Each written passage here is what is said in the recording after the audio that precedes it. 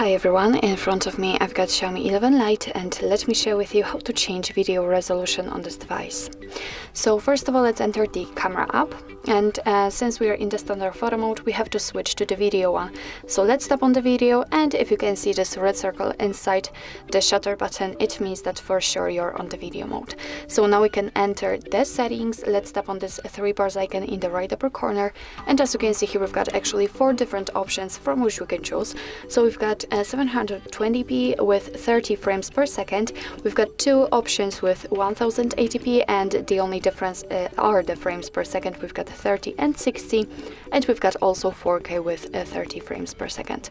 Right now we've got obviously 1080p with 30 frames per second applied. This option is marked and highlighted in this yellow color. So if you want to change it, nothing easier, just tap on the option like to use. So I'll pick, for example, 4K. As you can see right now, it is highlighted, so it means that it has been immediately applied and your device will record videos in chosen resolution. So actually this is it. This is how to change video resolution in your Xiaomi 11 Lite. Thank you so much for watching. I hope that this video was helpful, and if it was, please hit the subscribe button and leave the thumbs up.